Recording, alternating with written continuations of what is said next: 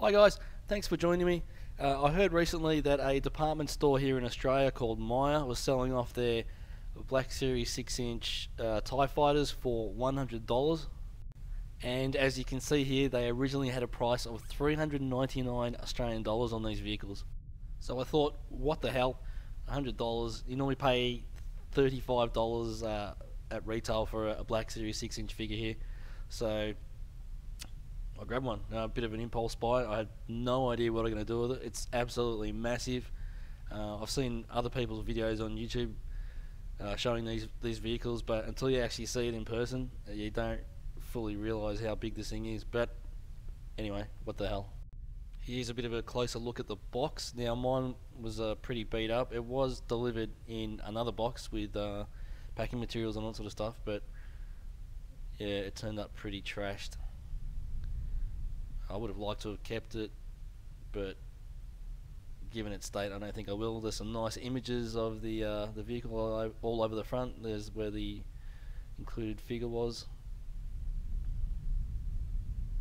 It's that sort of regular Black Series artwork. Image of the interior of the cockpit on top.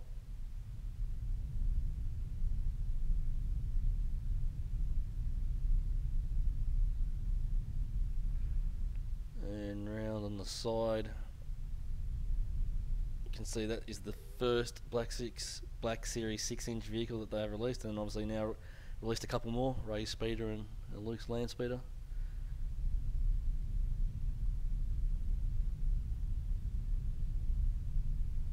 There's a description of the vehicle on the back,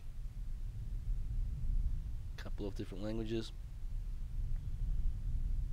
Some more photos of what you're getting.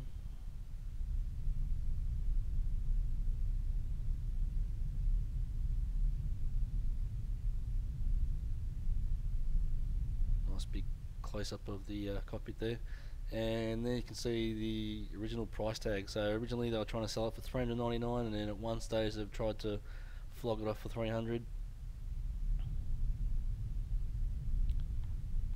And on the last side is a picture of the Elite TIE Pilot. Now I'll start off having a look at the included figure, which is obviously a Force Awakens TIE Pilot. So it's basically the same figure as the regular release, as you'll see shortly, with just a few different paint operations.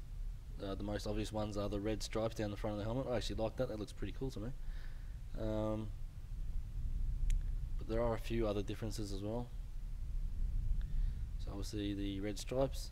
Now the connections where the hose goes into the mask is painted slightly different on the included figure. It's silver around the connection. The other one is just sort of grey. The logos on the shoulder are smaller on the Elite Pilot than the regular issue. That's pretty much it. And here is a closer look at some of the details that are sculpted into the vehicle. Starting with the cockpit hatch and the little antenna array thing there, which can rotate.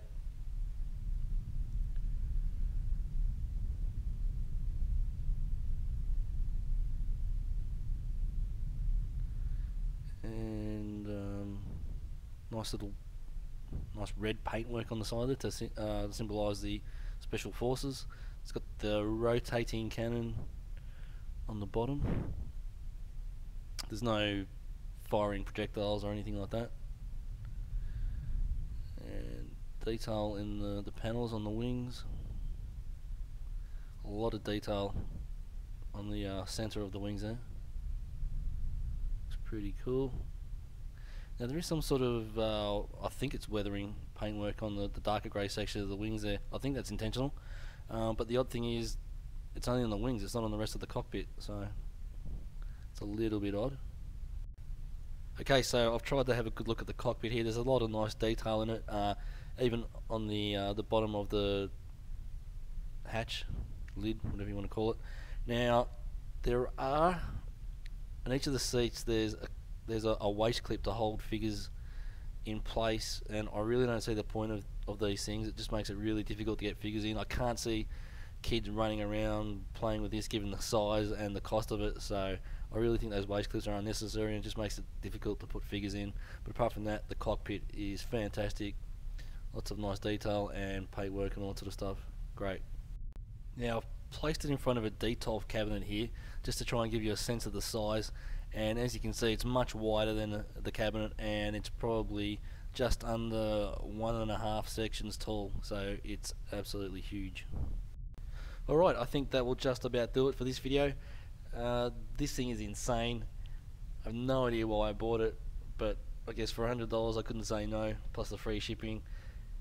If you're in Australia, you've got the space to display this thing and you don't already have one, go spend $100, go and grab it. As of filming, this is still on sale, according to the Myer website, so check it out.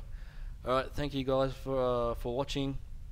I hope you enjoyed this video, and may the force be with you.